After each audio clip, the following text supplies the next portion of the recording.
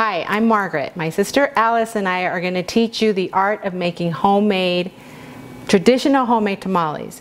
So these tamales started with my grandmother. They're her recipe initially, then passed on from my mom to us. And my sister has tweaked them a little, but they're still as good as ever.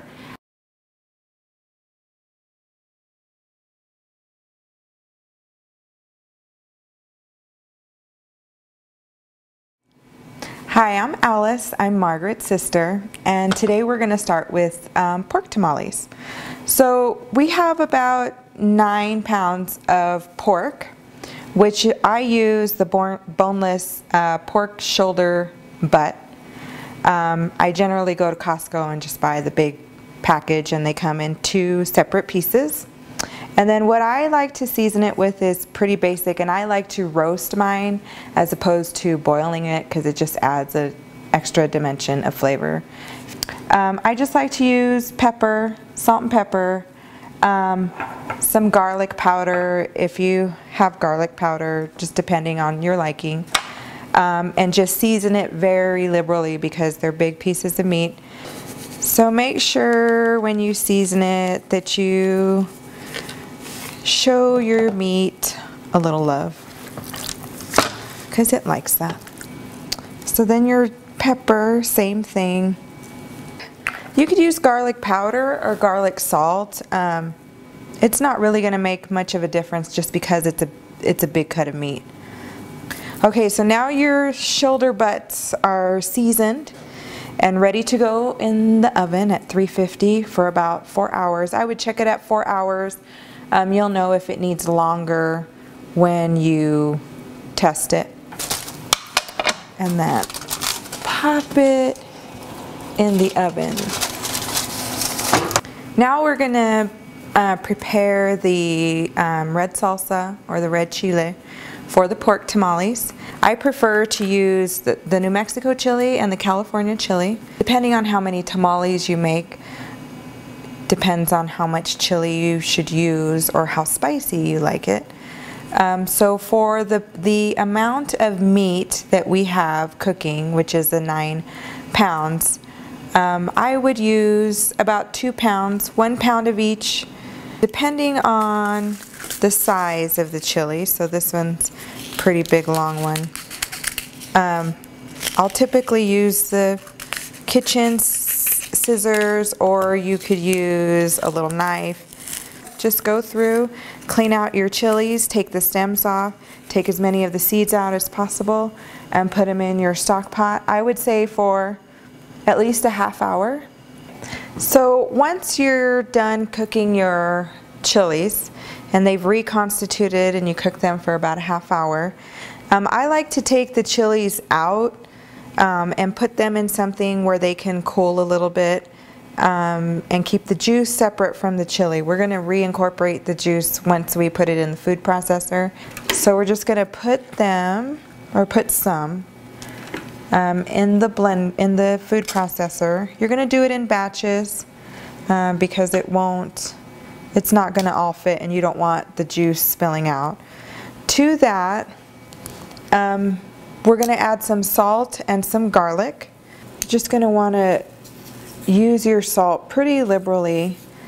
That's about, I would say maybe a tablespoon of salt. This is just minced garlic. You can use fresh garlic, or you can use chopped garlic. A little bit goes a long way, so you don't want to use too much because then the garlic is going to overpower the chili. That's about how much? That's about a teaspoon, I would say. I'm just going to put a little bit of juice and add more as I go because I don't want it to overflow. How much did you put there? That was about 2.5 cups. Okay, so then we're just going to pulse, just kind of see where we're at here.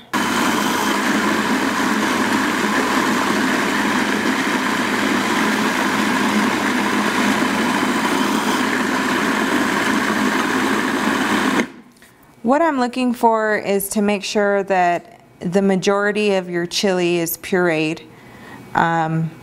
even though you're going to strain it, you're going to want to make sure it's pureed as much as possible.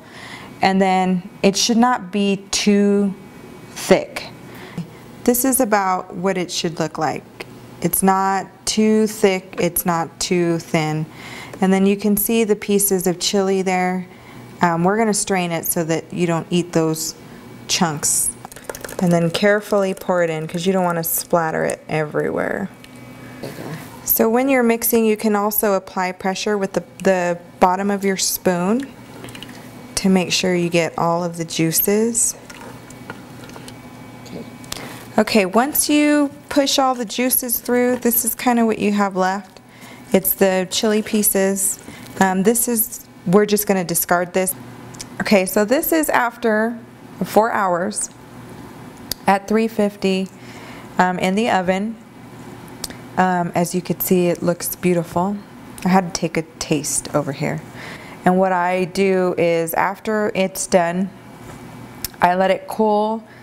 And it takes a while to cool because it's, 9 pounds of meat. I'll cube it up and then add the chili to it. The juice that's at the bottom of the pan, you can reserve and put that particular juice in your tamale masa.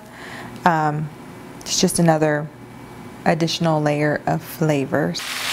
So we're just gonna fry it up a little bit, and to this we're gonna add 1.5 teaspoons of cumin, and then how much salt you want to use depends on you. So you're just going to want to cook this until it browns evenly. I would say about 10 to 15 minutes. Now that the meat has browned and it has these crunchy little bits on it, all we're going to do is add the red chili that we made earlier.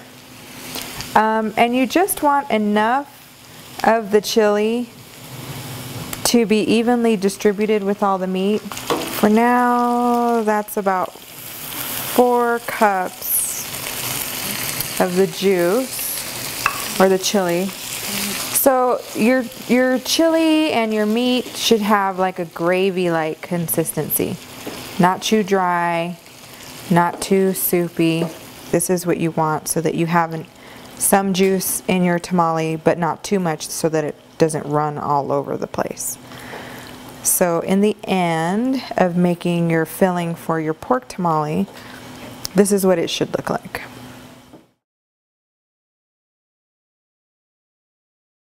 Okay, so now we're going to make chicken tamales with green chili. They're very flavorful and a great alternative if you don't eat meat. Why you won't eat meat, I don't know, but I do. But if you don't want to, you don't have to. Anyway, they're very flavorful, and what we're going to start with is the sauce. Next, we're going to do the salsa that I like to put in to my chicken tamales. This tomatillo salsa that I'm making, I also like to use it in my masa. I use it in all my masa for my pork tamales, for my cheese and spinach tamales, and for my chicken tamales. I make the masa the same for all of my tamales. And I also use this tomatillo salsa in the cheese and spinach tamales to give it a kick. It's pretty easy to make. I have here some tomatillos, your yellow onion, or you can use white onions, serrano peppers, or you could use jalapeno peppers. We like the serrano because they're a little bit hotter than the jalapeno.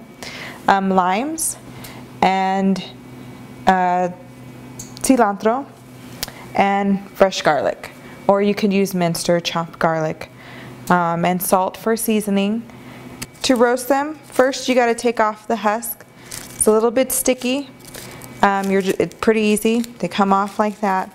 You're going to wash them, and then we're just going to cut them in half, face down on a cookie sheet, and you could just spray it with Pam or whatever kind of cooking spray you use. And then I use about 1.5 pounds of tomatillos, half of an onion, or you could use a whole onion depending on your liking. I like onion, so I would probably use the whole thing. Then, depending on the heat factor, serranos are hotter than jalapenos. So I might use 3 of them. If you want a mild or not so hot, you may want to use 1.5, and then just check and add as you go along. But I like to roast them too, so I'll pop them in here with my tomatillos. You can roast your garlic too if you want to, or you could put it in fresh. I'm going to put it on the broiler on low. Once your tomatillos and your onions and your chili are all done broiling, this is what they're going to look like. I like to leave the roasted skins on. It just looks pretty when it's all done. Half of your roasted onion. I like to leave the seeds in for the heat factor. I'm going to put 2 for now and then kind of go from there and see if I need to add some more. A little bit of garlic, 1.5 teaspoons of salt, and I'm going to pulse it.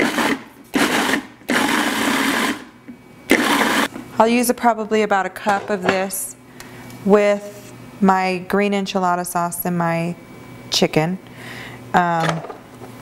And then I'll put some of this in the masa too for flavoring.